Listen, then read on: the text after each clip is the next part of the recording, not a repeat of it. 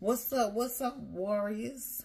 What's up, body of Christ? What it do? What it do? This your girl, Prophetess Verna London. I'm in my natural state today. I gotta do something in my head. I ain't gonna do nothing to it today. So, no makeup, got a little lip gloss on. That's all. I come to encourage you today. I come to encourage you today to tell you, as the world turns, you still got purpose and you still got a destiny. As the world turns, God have not forgotten about you. As the world turns, if nobody else shows up for you, you show up for you. As the world turns, don't give up on you, and don't you dare give up on God. As the world turns, you keep pushing, you keep pressing. You keep on encouraging yourself. You keep on building. As the world turns, you have to still walk in your purpose and your destiny. Why? Because God have need of you. We all are a part of the body of Christ. As the world turns, God have not forsaken you. He have not forgotten about you. As the world turns, you better keep on showing up for you, because it's going to keep on turning. As the world turns,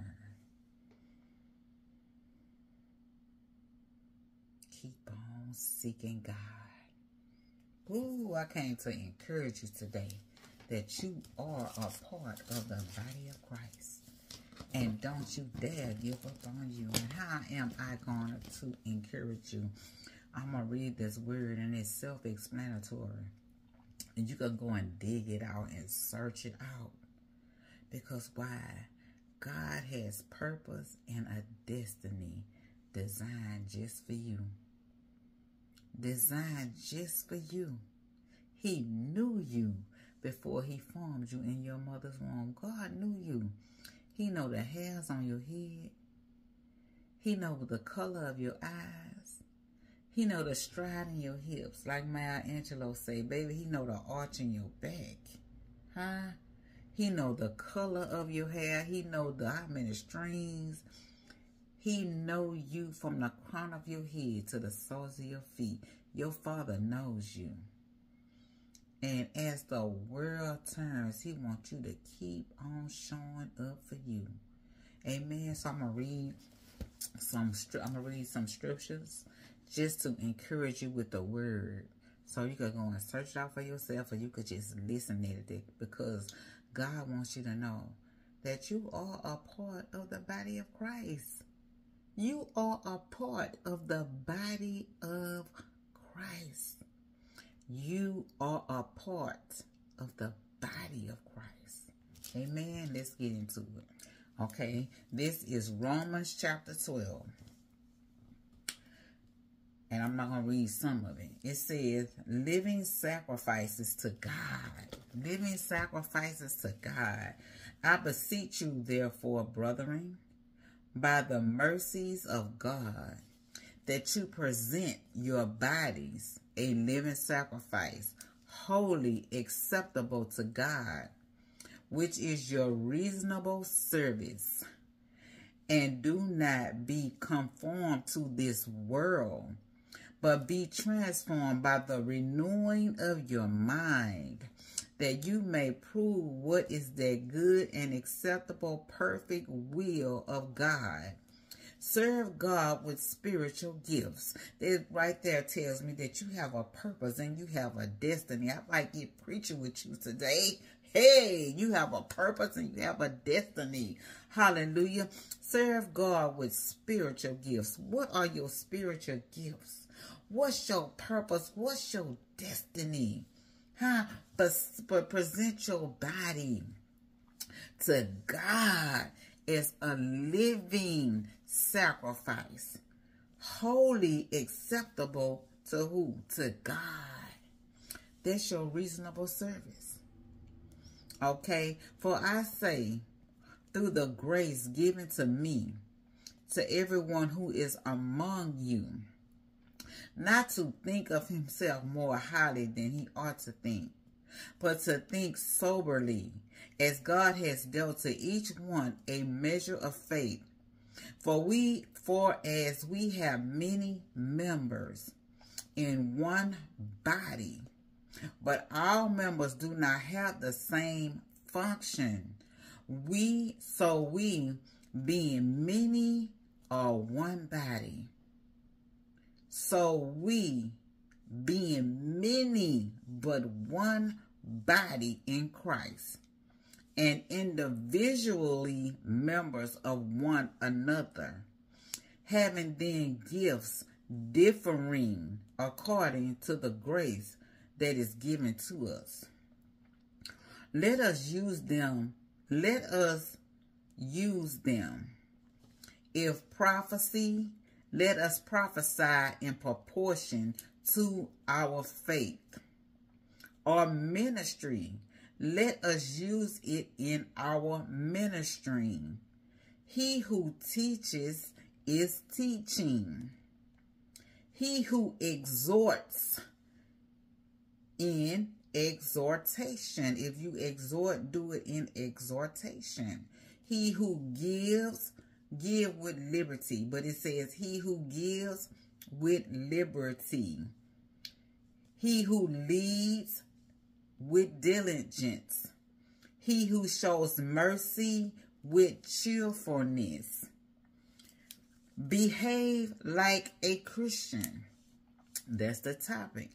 Let love be without hypocrisy. Abhor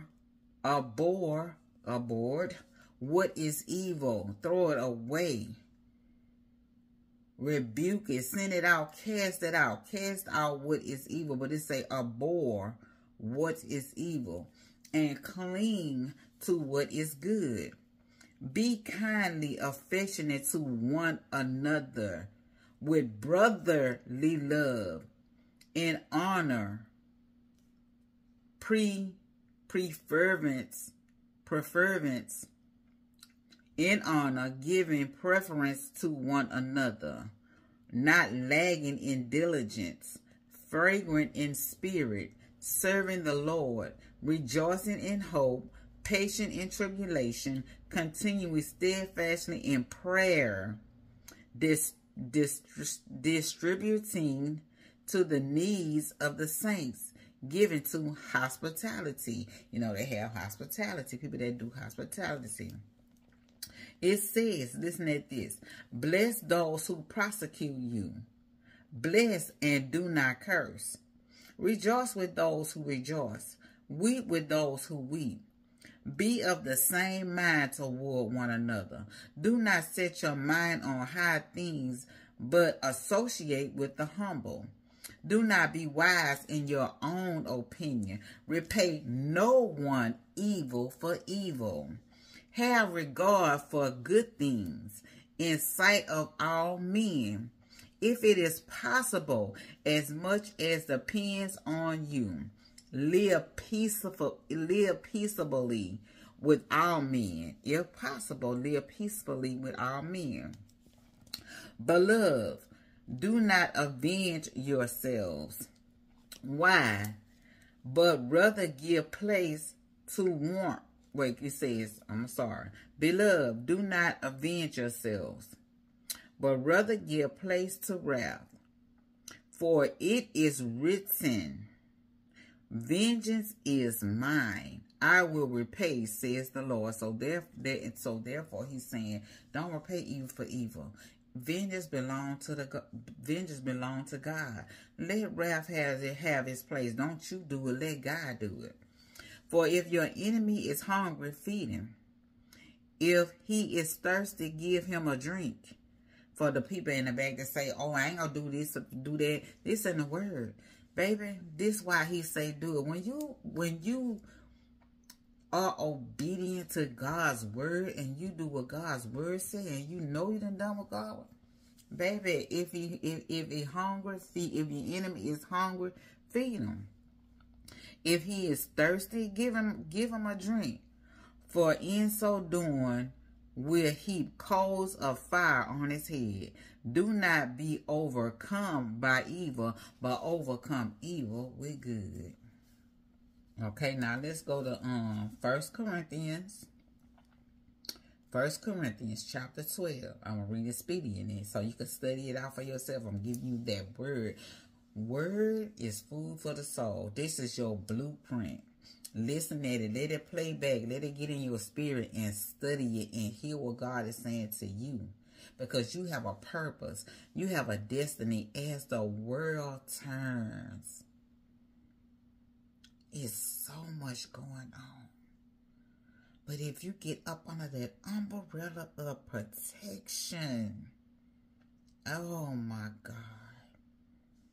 Get up under that umbrella. Spiritual gifts. Unity in diversity. And what is this saying to say? We are many members. We are many members, but we are one body. God have different diversities of gifts. Everybody that's in the body of Christ has a purpose and a destiny. Why? How do I know that? Because that's what the word says. The word says we are many members with different diversities of gifts. But we are one body. We are one, but we are the body of Christ. Come on now. Now concerning spiritual gifts, brethren, I do not want you to be ignorant. You know that you were Gentiles, carried away to these dumb idols. However, you were led. Therefore, I make known to you that no one speaking by the Spirit of God calls Jesus accursed. No one speaking by the Spirit of God calls Jesus accursed. And no one can say that Jesus is Lord except by the Holy Spirit. There are diversities of gifts, but the same Spirit. There are differences of ministries, but the same Lord. Or why people be out here, oh, my church, oh, baby, we are the body of Christ. We are many members, but we still are one body in Christ. And there are diversities of activities, but it is the same God who works all in all. But the manifestation of the Spirit is given to each one for the profit of all. For who? The profit of the saints. The profit of the one who has an ear to hear. You have a purpose and you have a destiny as the world turns. Don't forget this. For to one is given word of wisdom. That's a gift. Through the Spirit. To another the word of knowledge. That's a gift. Through the same Spirit.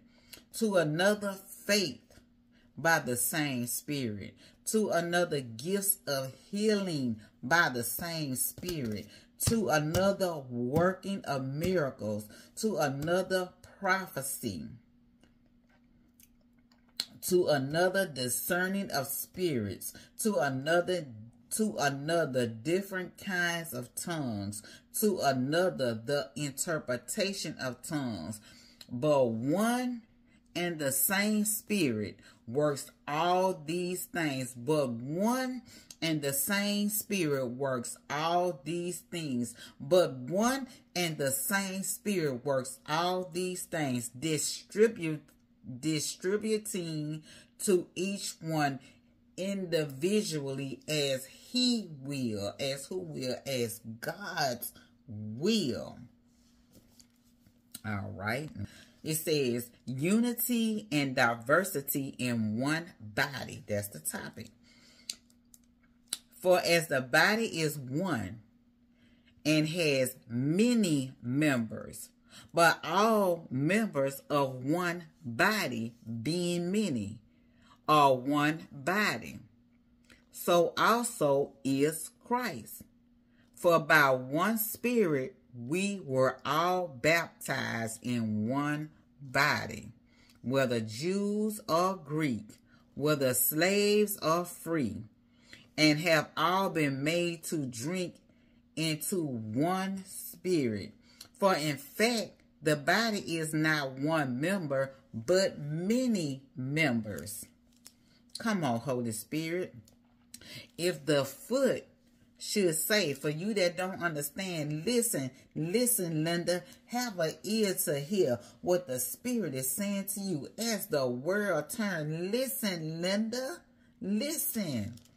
If the foot should say, because I am not a hand, I am not of the body, is it therefore not of the body?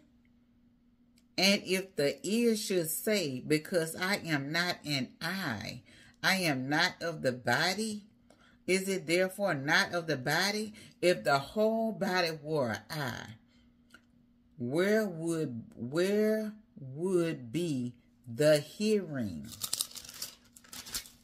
If the whole were hearing, if the whole body was hearing, where would be the smelling? But now God has set the members, each one of them, in the body, just as he pleased. Not man pleased, he pleased. Not man pleased, but as he pleased. For the people in the back. Yeah. And if they were all one member, where would the body be? If one person can do everything, where would the body be? Oh my God. But now indeed, there are many members, yet one body. And the eye cannot say to the hand, I have no need of you. My eye can't tell my hand that it don't have no need of it. My eye need my hand, and my hand need my eyes. I have no need of you, nor again the hand to the feet. I have no need of you, no, much rather those members of the body which seem to be weaker are necessary. And those members of the body which we think to be less honorable, on these we bestow greater honor. And our unpresentable parts have greater modesty. That's why he say wear modest apparel. But our presentable parts have no need. But that's not true. But our presentable parts have no need. But God composed the body, having given greater honor to that part which lacks it, that there should be no schisms in the body. That there should be no schisms in a body. That there should be no schisms in the body. But that the members should have the same care one for another. And if one member suffers, all the members suffer with it. Or if one member is honored, all the members rejoice with it. Now you are the body of Christ, and members individually. And God has appointed these in the church. First, apostles. Second, prophets. Third, teachers. After that, miracles. Then gifts of healings, helps, administration, varieties of tongues. Are all apostles? Are all prophets? Are all teachers? Are all workers of miracles? Do all have gifts of healings? Do all speak with tongues? Do all interpret? But earnestly desire the best gifts, and yet I show you a more excellent way. And they was asking a question: are all apostles, are all prophets, teachers, workers of miracles? Do all have gifts of healing? Do all speak with tongues? Do all interpret the tongues? But earnestly desire the best gift, and yet I show you a more excellent way. That lets you know we all are a part of the body of Christ. I don't care if your church is in Timbuktu. I don't care if your church down in the SWATs. I don't care if it's up on top of the hill, on bottom of the hill, under the bridge, in the woods, in the back of the woods. We are the part of the body of Christ. We are a member. We are many members, but one body. And see, that's where a lot of people get it twisted at, because they think they God. They think they can tell this person. No, we are all a part of the body of Christ. The eyes, you need your eyes to see, and some people can't see, but guess what? Their hands gonna guide them. So this will let you know your eyes need your hands.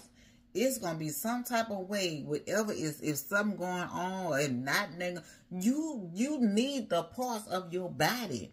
We all are a part of the body of Christ.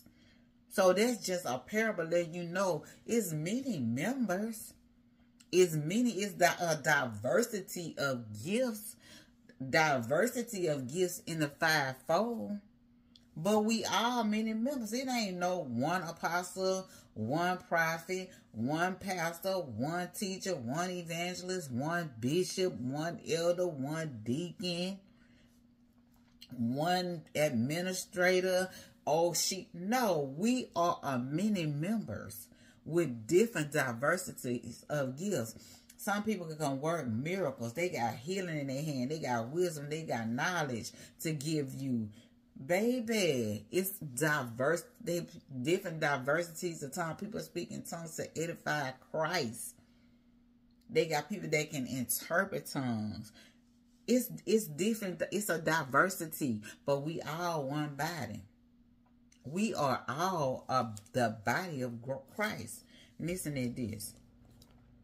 Though I speak with tongues of men and of angels, but have not love, I have become sounding brass or a clanging cymbal. And though I have the gift of prophecy and understand all mysteries and all knowledge, and though I have all faith, so that I could remove mountains, but not love, I am nothing. And though I bestow all goods to feed the poor, and though I give my body to be burned, but have not love, it profits me nothing. Love suffers long and is kind. Love does not envy. Love does not parade itself, is not puffed up, does not behave rudely, does not seek its own, is not provoked, thinks no evil, does not rejoice in iniquity when somebody else fall,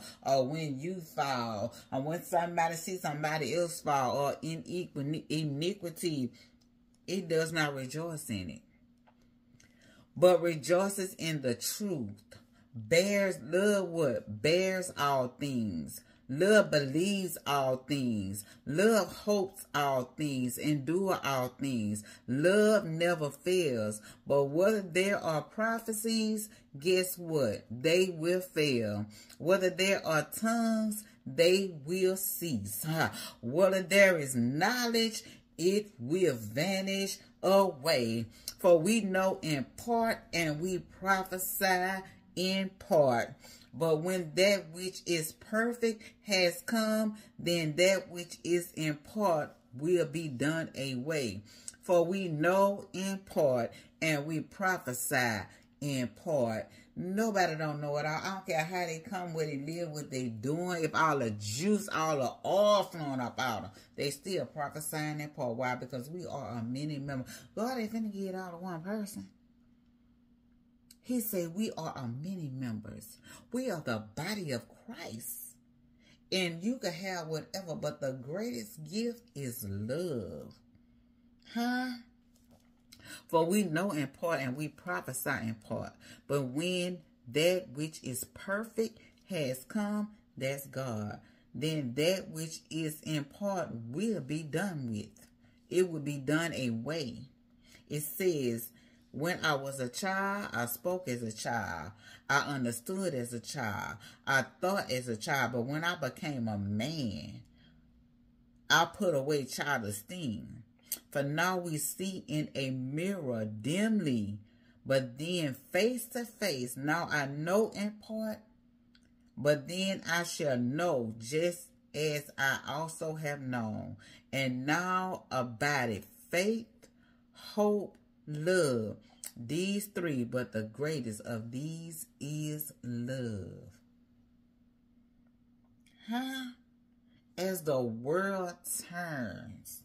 As the world turns. Baby, God ain't forgot about you, but you got to get in that word. You got to know that you got a purpose. You got to know that you got a destiny. They got people leading while bleeding. Why? Because they don't want to see nobody else do a work for God. Huh? They leading and they bleeding out because they trying to do it all. They burnt out. They tired out. They bleeding out. They leading while they are bleeding.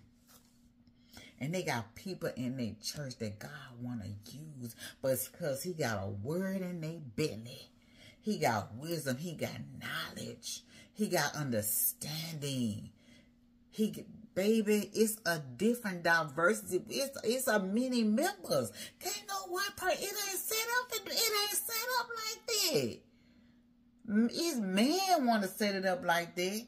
But baby, it's God's will. This the word. This the word. What better way to know than the word of God? Let me read this. Prophecies and tongues. Pursue love and desire spiritual gifts. Pursue love and desire spiritual gifts. Ain't nothing wrong with you want to do a work for God. Ain't nothing as wrong with you as the world turns that you want to do work. You want to work your purpose and your destiny, the will of God. Purpose and destiny cannot be bought. It's already in you. It's already in you. You got to seek. You got to seek. Why? Because it's already there. It can't be. It's already done, son. It's already done. It's already done. It's already done. Huh? Pursue love and desire spiritual gifts, but especially that you may prophesy. For he who speaks in a tongue does not speak to men, but to God.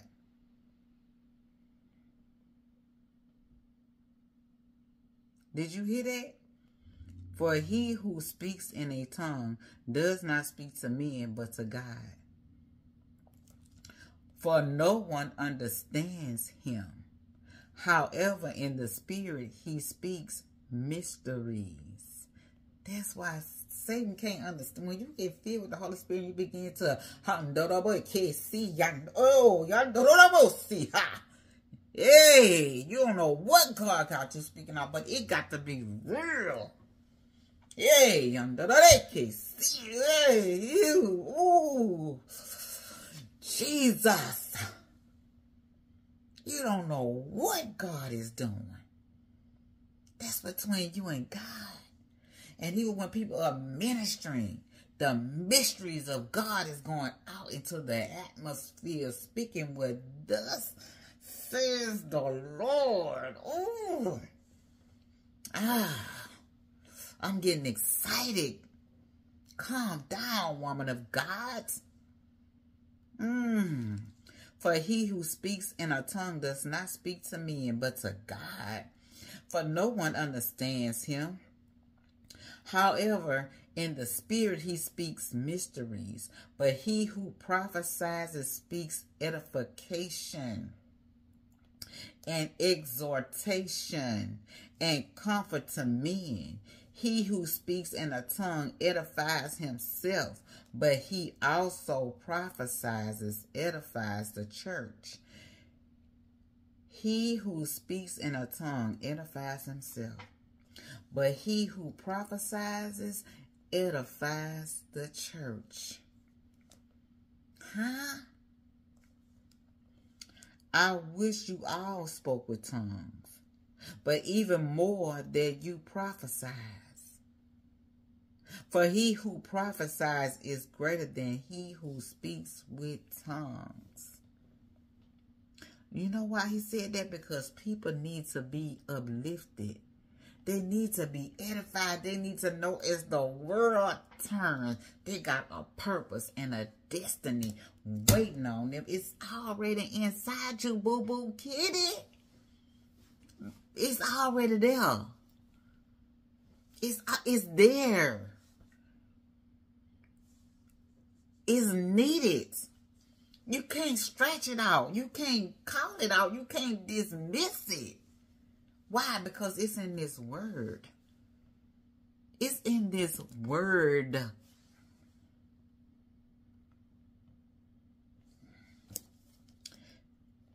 For he who prophesies is greater than he who speaks with tongues, unless indeed he interprets, that the church may receive edification. And there be times when God uses you to speak in tongues and you come back and you say what he is saying. But some stuff he ain't going to let nobody interpret because it's between you and him and it ain't their business.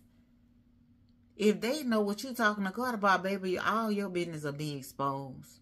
God ain't going to let nobody interpret everything that you say. You know why? Because it ain't their business. It's between you and God.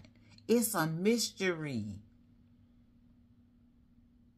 You could be talking to God about your personal business and they get it and go and run and tell, baby, God ain't gonna, if he don't want them to understand it, they ain't finna understand nothing.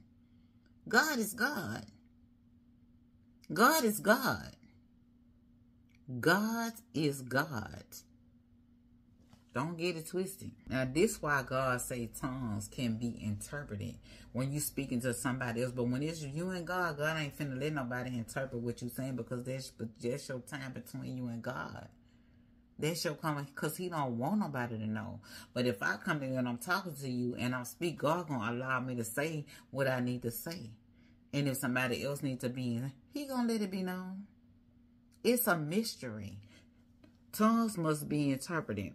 But now, brethren, if I come to you speaking with tongues, what shall I profit you unless I speak to you either by revelation, by knowledge, by prophesying, or by teaching, even things without life, whether flute or harp, when they make a sound, ooh, it's in your voice. You have a voice. It's in the sound of your voice. No matter if it's raspy, no matter if it's quiet, no matter if it's loud, God gave us different diversities of tongues. So when you say something, he say, oh, that's my daughter Strawberry. That's my daughter Cantaloupe. Oh, that's Blueberry calling me. Why? Because he know your voice. Oh, that's my son, Mechanic. Oh, that's my son, Lil Blackie. Oh, that's my son, Mr. King. Oh, that's my son over there. That's Brother Envelope over there. I gotta go see him out because why? He know the sound of your voice. He know the sound of your prayer. He know the sound of your gift, your knowledge, your wisdom. If you are fivefold ministry, the gift gonna speak for itself and it gonna make room. Why? Because you have a purpose and you have a destiny. You have hospitality. You got a word of wisdom. You got a word of knowledge. But you got to see God. Whether flute or harp, when they make a sound, unless they make a distinction, it's a distinction in the sounds. My voice don't sound like your sound. A harp don't sound like a flute, and a flute don't sound like a harp. I don't sound like my husband, and my husband don't sound like me. I don't sound like my sister, my friend. I sound like Verna.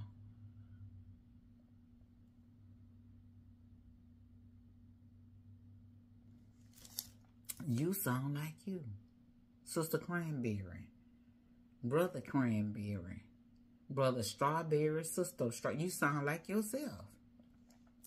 Unless they make a distinction in sounds, how will it be known what is piped or played? If you don't make a sound, how God gonna know your voice? How you gonna know when you're calling?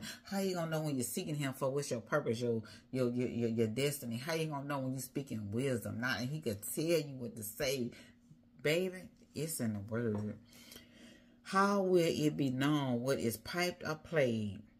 If you don't make a sound, how God gonna know your voice? How He gonna know if it's piped? How He gonna know if it's played? How He gonna know if you speaking in tongues or if you speaking in the natural to somebody else? If you don't use your voice, if you don't get in that word, as the word turn, if you don't find out who you are, as the word turn, you are a part of the body of Christ, and can't nobody take that away from you. Why? They ain't never gave it to you in the beginning with. How they gonna take something away that they ain't give to you? How? I'll wait. For if the trumpet makes an uncertain sound, if Sister Strawberry make an uncertain sound, if Sister Watermelon, Sister Blueberry, Brother Blueberry, Brother Cantaloupe make an uncertain sound, who will prepare for battle? So likewise you, unless you utter by the tongue words easy to understand, how will it be known what is spoken? For you will be speaking into the air. So if I come to you and I'm speaking and I'll be like, hey girl, what's up? You don't know. You're going to be like, what in the world? No. Hey, how you doing? Praise the Lord. God told me to tell you such and such. God says such and such and such. But you're going to be speaking it plainly. And if you do speak in tongues, God going to let you interpret what you said.